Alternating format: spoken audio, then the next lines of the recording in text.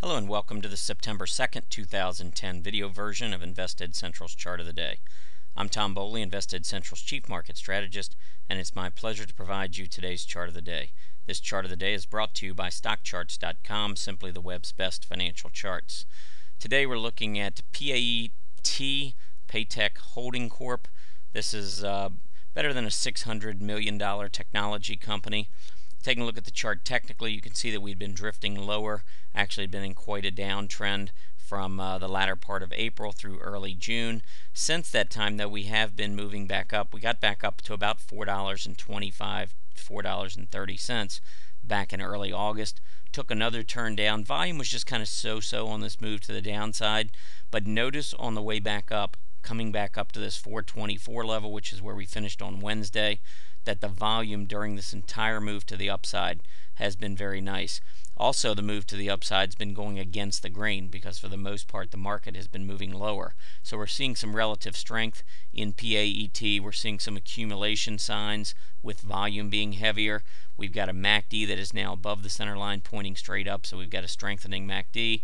And knowing that we had the volume coming in on Wednesday as we threatened this breakout area, also I think is pretty significant. We didn't extend the line over, but if you go down to the low close just before the May 10th time frame, you'll see we came down to about this 425 area. We bounced for a couple of weeks and we came back down and took out 425 on some pretty good volume. So each one of these failures that we've seen has come at a very significant resistance area, and we closed right on it on Wednesday with some increasing volume. This gives me some comfort that we're going to make this breakout. We'll have to see it first, but it does feel like PAET wants higher prices. The only thing you want to be careful about really is stochastics now getting up at 87, RSI's at 63, which isn't too bad, so it's got a little bit of room to run. I think what may happen is if we get this breakout, you can see we've got a little bit of gap resistance just below 440. I think actually this candle right here off of the big selling in early May, the reaction high, which got up to 488 or so, pulled back, and then one more push up to about 470. I think these two candles are probably going to hold back PAET if it can make this breakout through 425. So I think it's got a chance to run up somewhere in the 470 to 480 range. In the near term, I think we could be very overbought at that point, and I'd be looking for maybe a pullback to maybe the 430 area after that.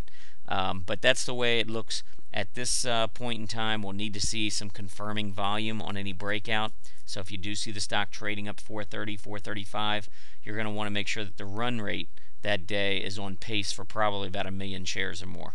And if that's the case, then I would expect that we'll see higher prices on PAET in time. Eventually, I think we're going to go back up here to the April highs and test the 525, 530 area. I hope you've enjoyed our presentation today. Be sure to check out our chart of the day every day at InvestedCentral.com. While you're there, sign up for our free weekly Market Pulse newsletter and have the chart of the day emailed directly to you. Happy trading.